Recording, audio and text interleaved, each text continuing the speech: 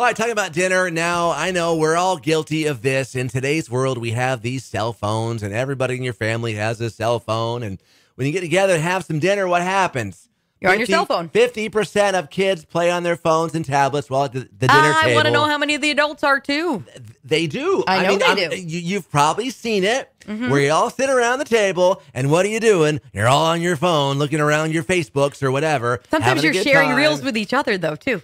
I know. Sometimes it is still a bonding moment. It's just a little different. 19% of families dine together every day. And I can see when you've got kids who are doing certain events and certain times, and then you've got, PTA meetings, and you got this to go to, and they got this happening. So every day doesn't happen. Right. 40% of parents find it hard to engage with their kids at meal times because it's a lot of come and go activity. Oh, yeah.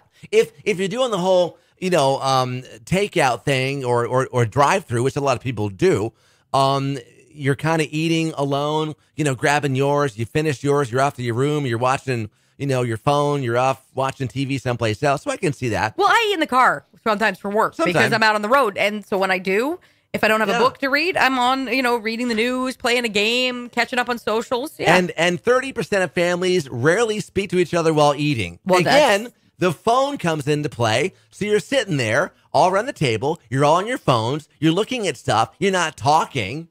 See, I think it comes down to the family, though, because it depends on how much you talk anyway. So even if you have your phones, I know a lot that we'll talk about what we're reading, whether it's a news article, a sports update, as we're having a conversation while looking at it. So, but we're probably the epitome of ADHD, too, so we can, multitask like little nutballs. But so that's our house. Don't look for these numbers of dining together and talking to rise anytime soon because we're all distracted. Because really, when you look at it, everybody who's over the age of 10 in your household has a phone their own or a phone. tablet or Exactly. something. Yep. Yeah, and then you throw the TV in the mix, and then, we don't talk to each other.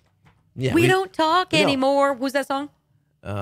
Cliff Richard. There you go. But then you got people who will actually sit on the couch and text each other while they're in the same room. That happens too. See, that's baffling to me. I know. The texting, unless you're at a family function and you want to make an observance about, talk behind people's backs. Absolutely. Well, kind of not, but behind their back, more like in front of them, but you're doing it digitally. So, exactly. Yes. But, to text across the room when you could literally just be like, hey, I've seen the people do it too. Or like, hey, can you go to the kitchen and get me a drink?